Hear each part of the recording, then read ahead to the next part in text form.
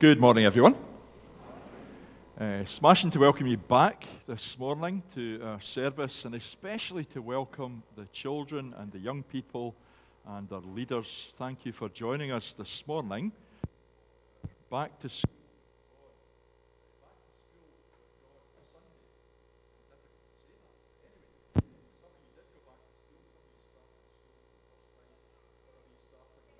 First time.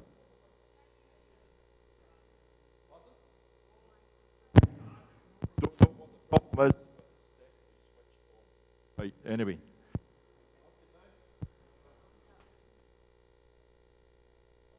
Instead, how's that? Right, apologies. Don't know what's wrong with that microphone. Right, anyway, welcome back. Great to see you this morning. And a many thanks to those adults who helped with the young people over the summer holidays, because on Sundays, while we were in here worshipping God, then many of the youngsters were through in the upper halls having a fabulous time. So thank you so much to those who gave of their time to do that. It's much appreciated. We do have a news sheet this morning, so that updates you on pretty much most of what's happening just now and in the coming weeks. But there's just one or two things that I'd like to highlight. First of all, a very sad announcement, and that is that Nettie Collins, who's one of our elderly members in our church, died on Friday at Highgate Nursing Home in Uddingston. So we give our sincere sympathy and the promise of our prayers to Jim, our son, to Meg Collins, our daughter-in-law, and to Scott, her grandson. Please do remember them in your prayers. I don't know when the funeral will be, but we will let you know as soon as I do. Also, today is an all-age service, and so the youngsters and their families will stay with us throughout the service today. There will be times when you'll see people popping in and out, of course. You'll know why that is. But we'll not point at them and say when they come back in, "We know where you've been." At the end of the service, there is tea and coffee through in the hall, and we do hope that you can join us for further fellowship and sharing in a cuppa. Now, I'm going to hand over to Mrs. Anne Brown, who's our Sunday School coordinator, because we've got some very important things to do this morning.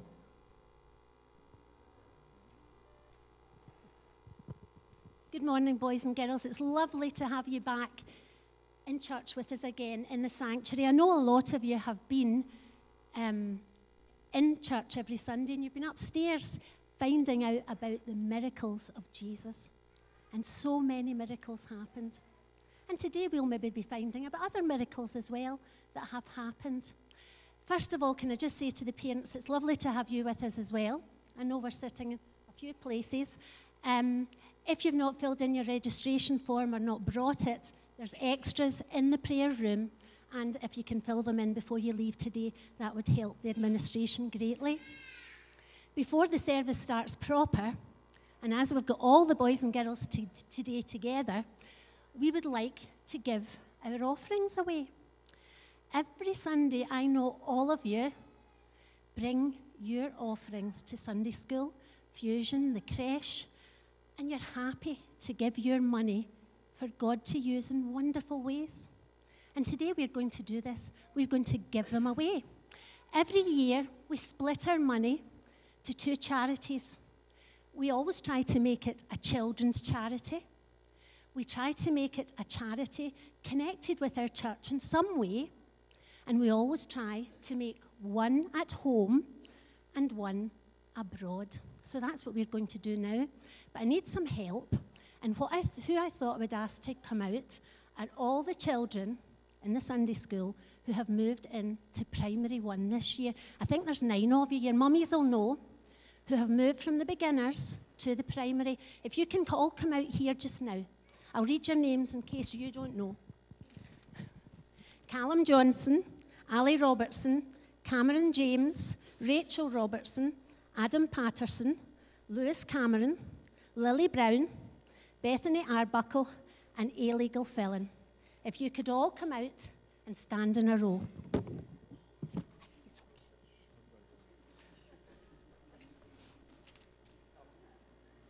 That's it. We don't have them all here today, or maybe some of them don't want to come out. So that's okay, we won't force you. But we've got 1, 2, 3, 4, 5 big primary 1 children, and it's lovely to have you with us in the start of the Sunday school. Over the years, we have really given a lot of Sunday school money to lots of charities. We've had Robin House, Tear Fund, Rachel House, Kids Club Kampala, York Hill Hospital, the African Children's Choir, Cross Reach, the Vine Trust, Reality, and Lepra. And today, we are going to add 2 more names to that list. One of the names on the list will be added is Al Sharuk School for the Blind in Bethlehem. Now, I wonder, can you guess, is that our home or abroad charity? What do you think, Maya? It's an abroad charity. It's in Bethlehem. And I know we know someone who was born in Bethlehem. Who was that? Who was born? Jesus.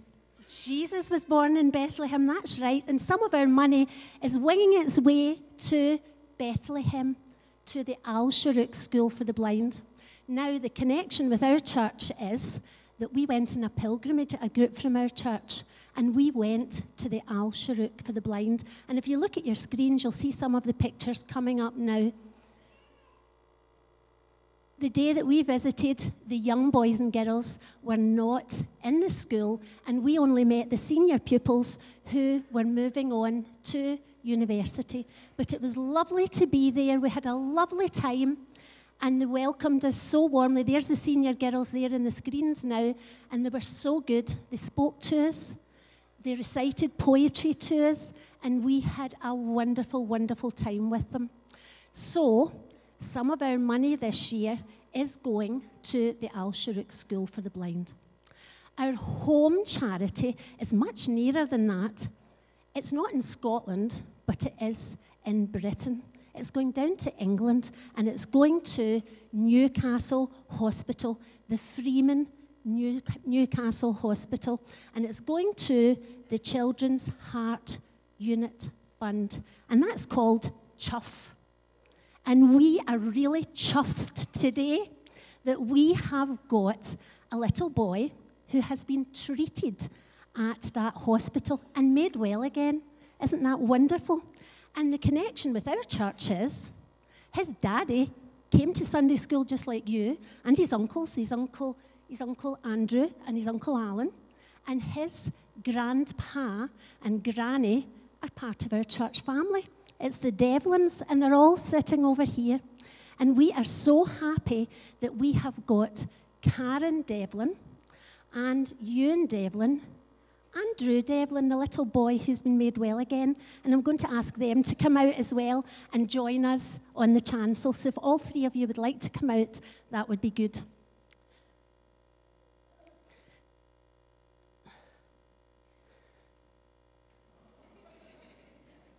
Come out, honestly. We're really, really kind here. And the boys and girls are just like you, although you're not quite school age yet, but you soon will be. What's your name?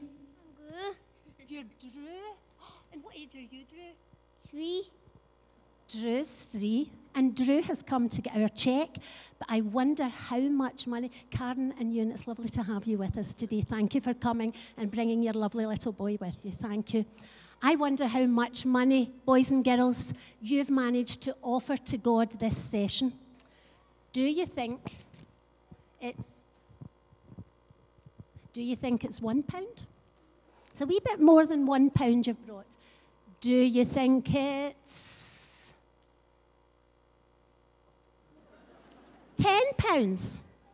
Do you think it's £10? No. Do you think it's £100? No, it's not. It's more than £100. Derek is going to tell you now how much. Drum roll. Brrrm. Whoa!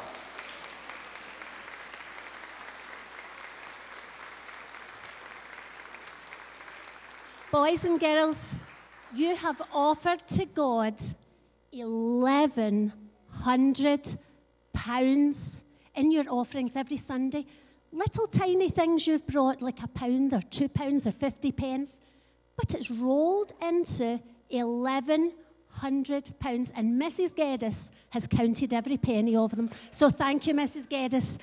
But we only give half to our abroad charity and half to our home charity. So some of the bigger ones maybe, what is half of 1,100? Anyone know? 20? No, it's a bit more than 20. Who can have 1,100? Yes, the boys down the front here. £550. So we're going to give £550 just now to Karen and Ewan with our prayers and with our love that your little boy will continue to be healthy and strong. And we've got the cheque here. Boys and girls, would you like to hold this cheque and give it to Karen? Or Drew? You can maybe give it to Drew. Here it is here. Children's Heart Unit, £550. Children, can you give this to, and all stand round him and he'll hold it out.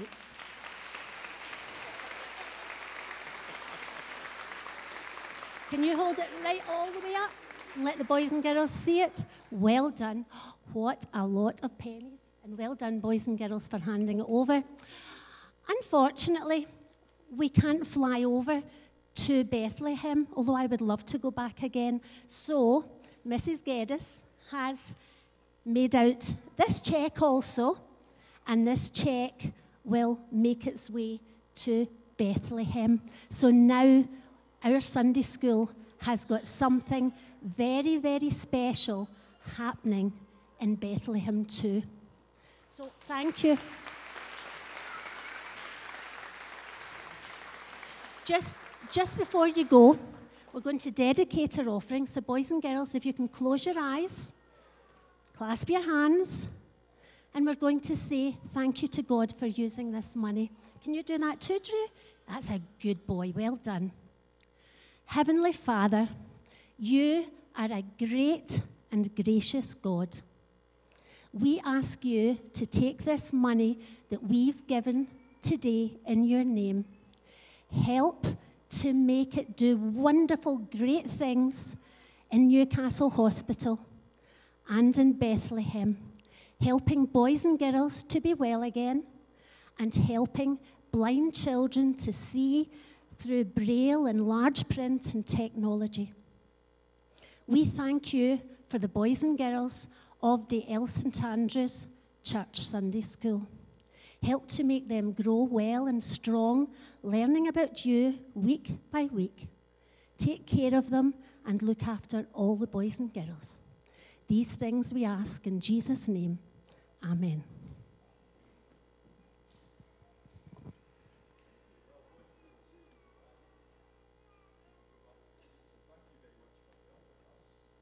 We really appreciate it.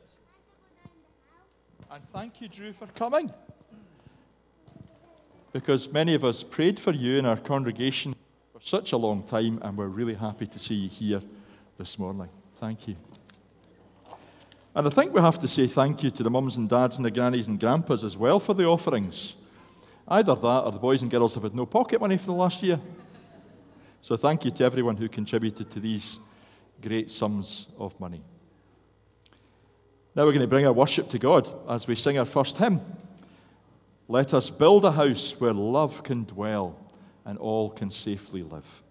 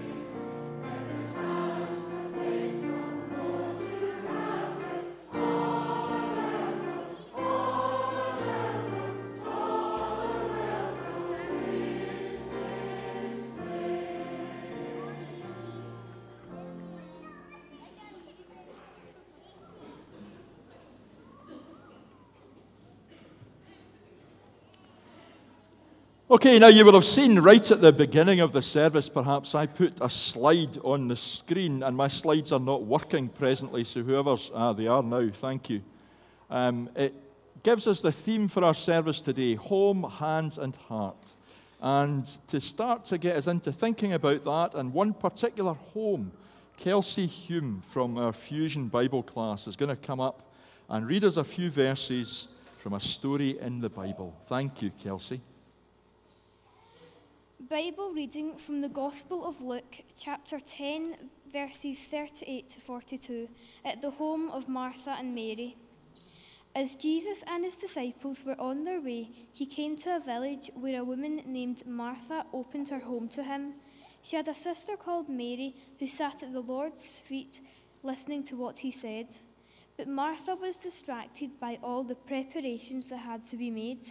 She came to him and asked, "Lord, don't you care that my sister has left me to do the work by myself? Tell her to help me."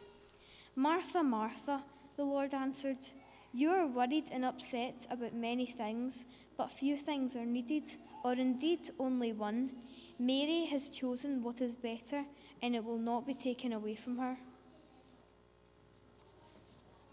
Thank you, Kelsey. That was great. Nice and loud and clear. Thank you so much. So the story, the opening story, is about a home. There's a wee picture, if you like, of what it might have been like when Jesus visited the home of Mary and Martha. And you can also see a wee guy just inside the door.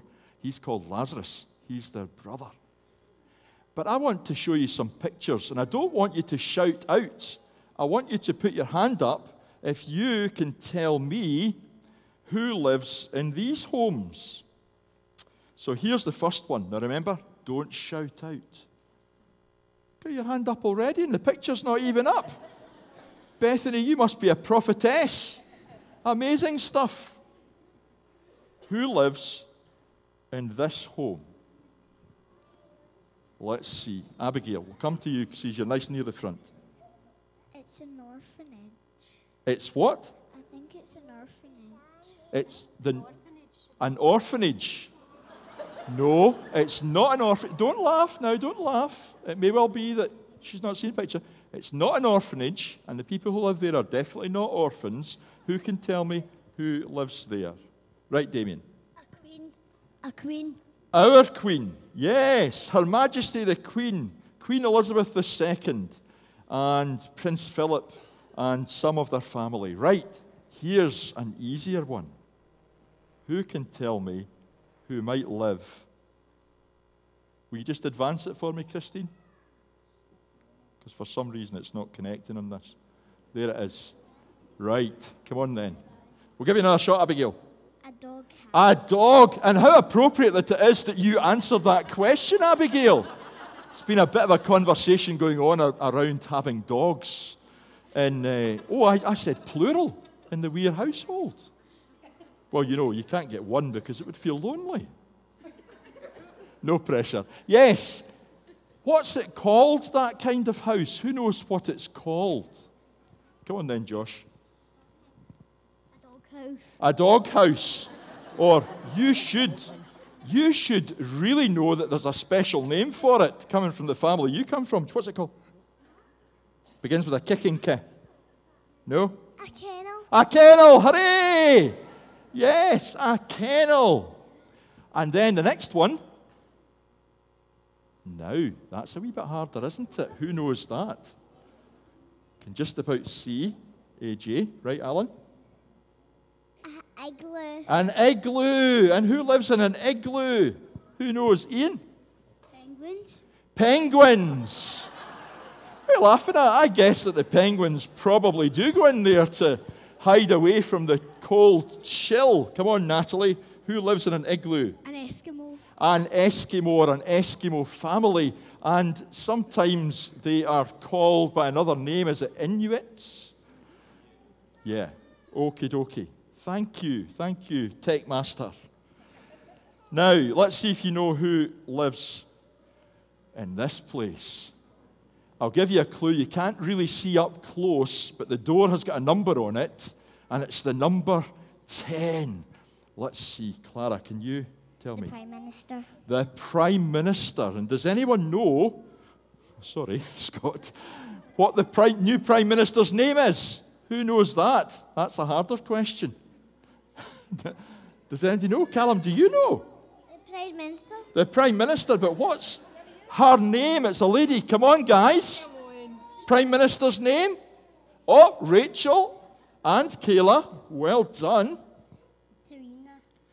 Well, Terina, it's very close. Do you know Kayla? Teresa. Does anybody know a second name? Right, Lily, shout it out. I'm not going to get to you. Theresa May. Well done. Theresa May, the Prime Minister, lives at number 10, Downing Street. Now, here's one that you should be able to get. Any guesses? Samuel? B. A bee. And it's very unlikely it's just one bee. I would think there'd be thousands of bees. That's a hive. That's a beehive. Absolutely.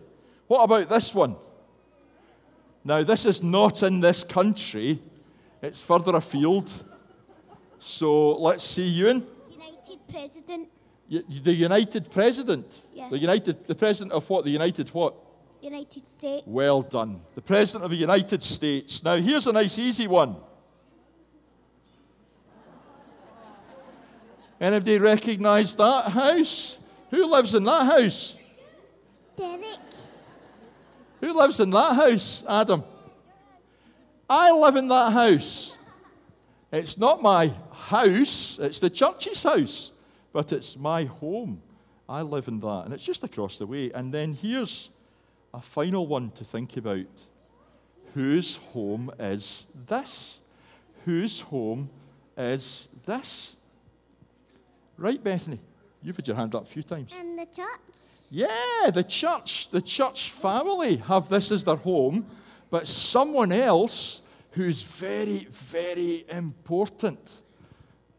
Look. No? Minister. A minister. Well, it might be. I seem to spend a lot of time here, right enough, but I'm thinking of something else. God. Yeah. Actually, Jesus said in the Bible that this was his Father's house, that this is God's house. So we have to think of this as being one of the places that we meet God. So yeah, it's God's home. That's right. So well done. Today we're thinking about homes. We're thinking about Jesus coming into a particular home, the home of Mary and Martha and Lazarus. But we're also thinking that we're in God's home, we're in God's house, and we're here not just to meet each other, but we're here to meet God. And one of the reasons that we come to the church building, to God's house, is to say thank you to him for all the lovely things that he gives us and does in our lives. So we're going to do that in our next song, which is Thank You, Lord, for this fine day. And then there's a couple of kind of verses in it that talk about homes and schools and family and friends. We're thankful to God for all of these things. Let's stand and sing it together.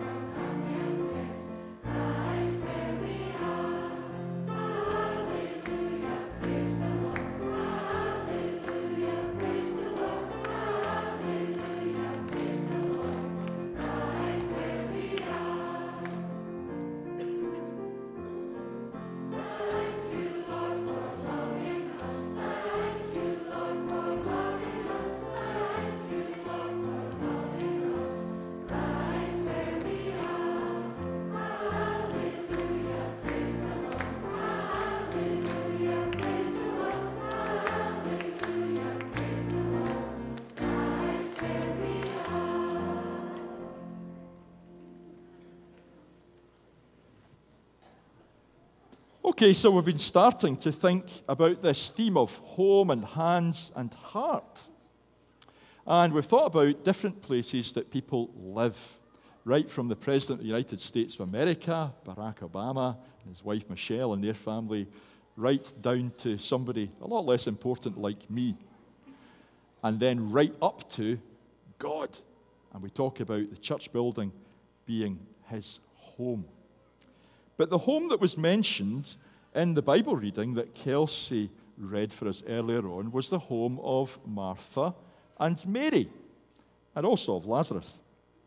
The story tells us a wee bit about what's going on. Jesus comes to visit them. They're obviously really happy to see him. And Jesus is happy to see them too, because actually, in the Bible, more than once it says that Jesus didn't have a home of his own. Mrs. Brown was mentioning Bethlehem earlier on. And of course, we know that when they went to Bethlehem, his parents, for him to be born, there was nowhere for him to be born. And he had to go to a very crude stable. So he was quite happy to have friends in all the communities he visited who would welcome him.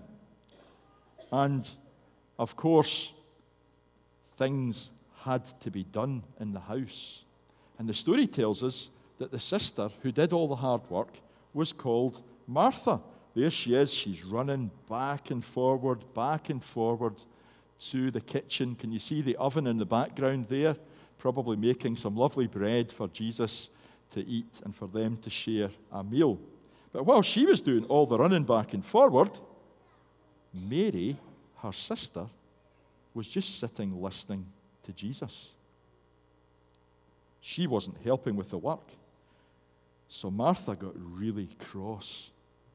She thought, why are you not helping me? There's so much to do. We've got an important visitor. And she got very cross and pointed the finger at her sister. But Jesus said to Martha, Martha, what you're doing is important, but what Mary is doing is important also. And that's where the theme of hands and heart comes in. Because there's Martha running back and forward, using her hands to help Jesus to feel welcome, but Mary was sitting at his feet and listening with her heart. It's important, boys and girls, and adults too, that we do things for God, that we serve God. But you don't always have to be running about to serve God. It's not just about how you serve him with your hands, but how you serve him with your heart. So the Bible teaches us that we should give every part of our lives to God. That might be our service, like Martha, using our hands, everything that we've got. Or it might be like Mary, just sitting quietly, praying and listening as best we can. We have to try and invite Jesus not only into our home, but into the things that we do, and also into our hearts. And we're going to do that by singing another song together. Seek ye first the kingdom of God and his righteousness. Now, the men sing each verse twice, and the second time, the ladies do all that twiddly bit with the alleluias. And I'm sure that most of the ladies know, and if you don't, then you'll be able to follow those who do.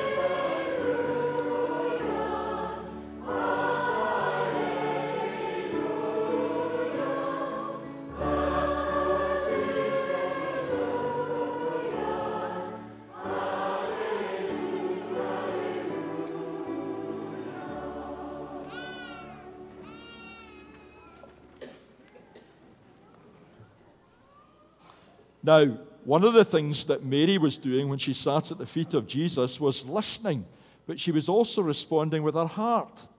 And we do that through singing, as we've just done, but sometimes we do it also in prayer.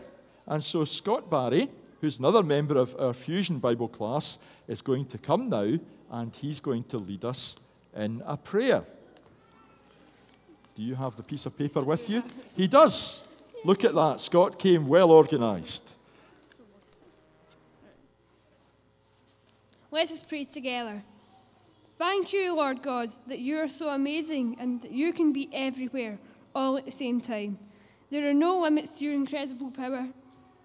We welcome you into every single part of our lives, our homes, our schools, the places we go to have fun, the friendships we make, the families of which we are part of, the activities we enjoy.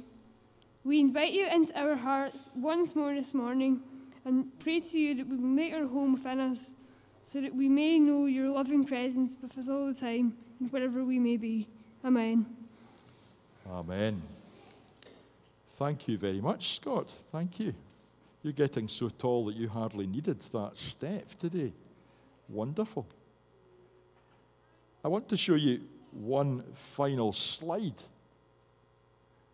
It's a verse from the Bible, from the last book of the Bible, and actually it's one that I quoted just last week, where Jesus says that he's standing at the door of our lives, and if anyone hears him speaking to them and opens the door, that he will come in and eat with them and be with them.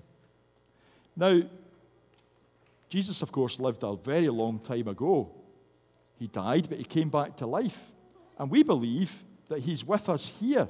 We can't see him, we can't touch him, but by the Holy Spirit, he can come and live in our lives. So when we open up our hearts and our lives to him, he comes and lives in us.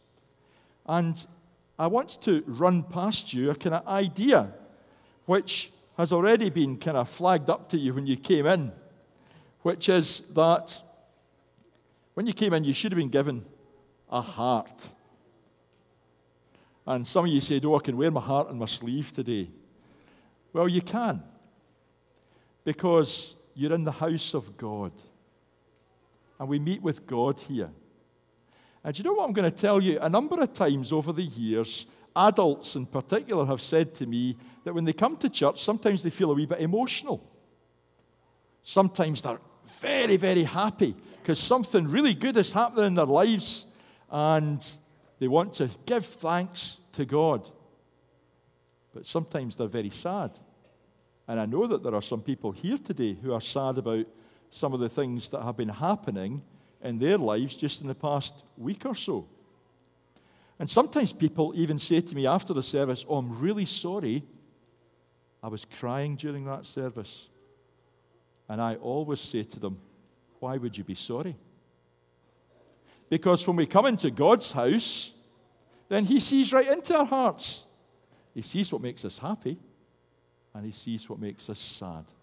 And we can bring all of these things to God, knowing that he loves us. And that's one of the things that we do when we pray. We say, God, here we are. You know us so well. We want to bring to you the things that we're thankful for, that make us happy. We want to bring to you the things that we're sorry about and that make us sad. And so today you got a heart when you arrived, other than if you were one of the families who were going to be in the area in the center and over here. I've got lots of hearts to give out to you if you haven't got one. And it's a symbol of bringing the things that you're happy about and the things that you're sad about to God. And I'm going to come among you while we sing our next song. And if you haven't got a heart, then I want you to stick your hand up so that I can give you a heart, because then I'm going to tell you what to do with it once we've finished this song. So this song is Praise, I Will Praise You, Lord, with all my heart.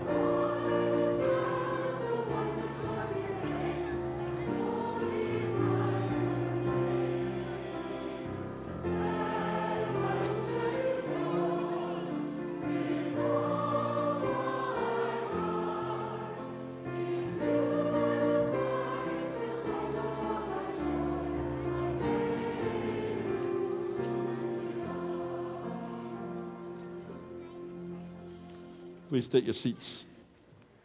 Right, has anybody not got a heart? Oh, there's a few in the choir. Don't know what that says about the choir. Lovely. Now, we're going to take up the offering in just a moment, and here's what I want you to do.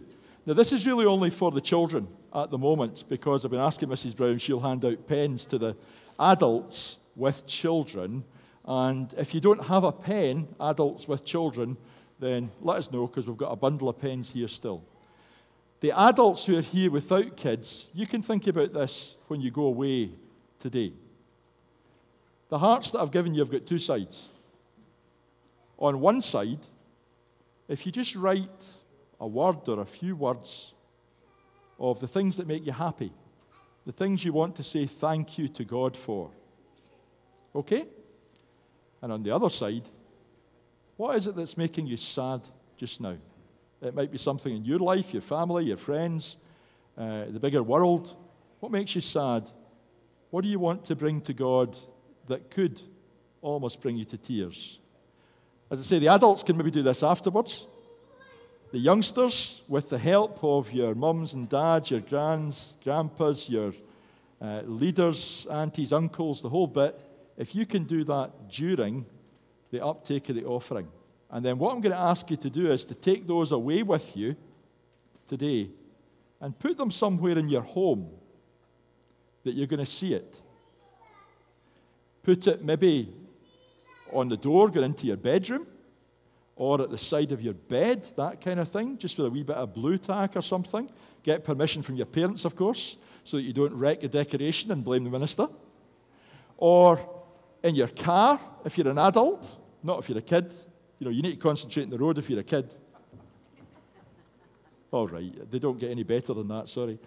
But put it somewhere that you'll see it, and it'll remind you to say thank you to God for the happy things, and to bring the sad things to Him and ask for His help, and to ask Jesus to be with you in your heart, in your life.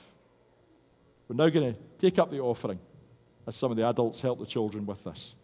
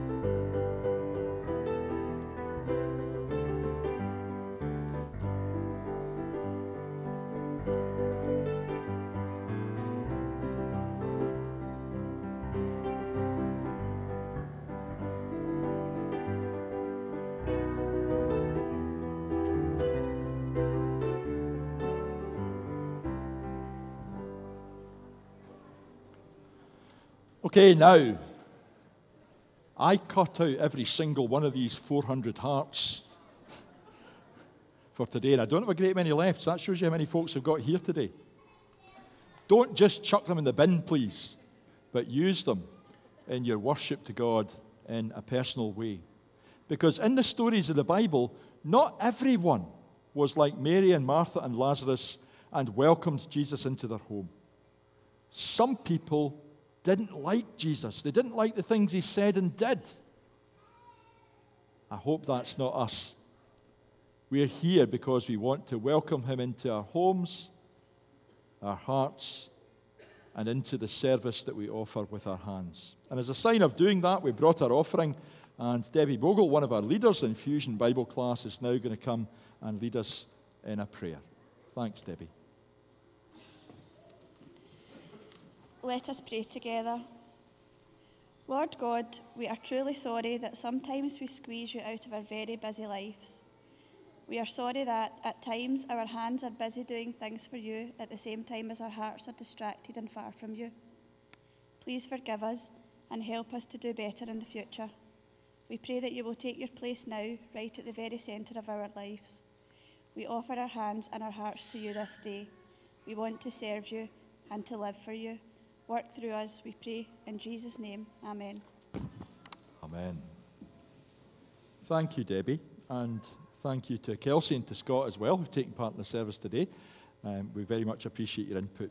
Now we're going to bring everything to a close as we sing our final hymn, Longing for Light, We Wait in Darkness. And the chorus of this song really focuses in on the theme for today, Christ be our light. Shine in our hearts, shine through the darkness. Christ be our light, shine in your church gathered today.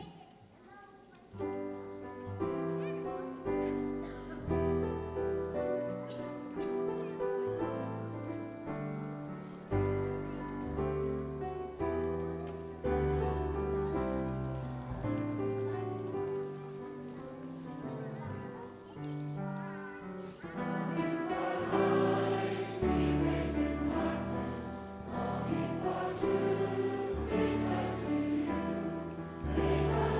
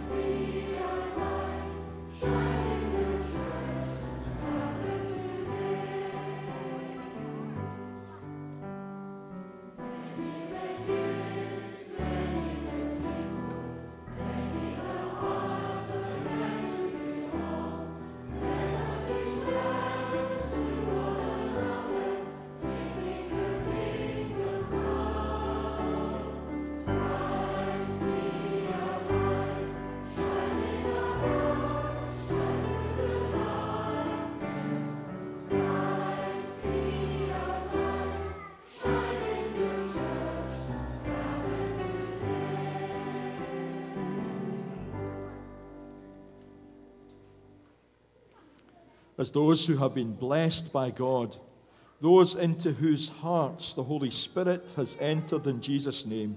Go now from this place to serve others with your hands, with your hearts, with your whole lives, that they may come to know his love also and be drawn closer to him.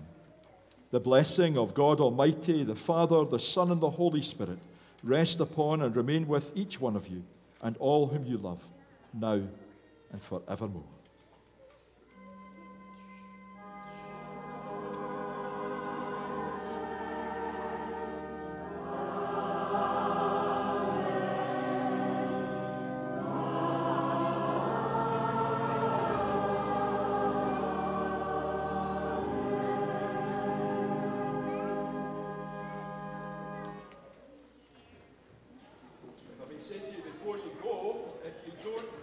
These hearts and you'd like one, then just see me at the door and I'm happy to give you one.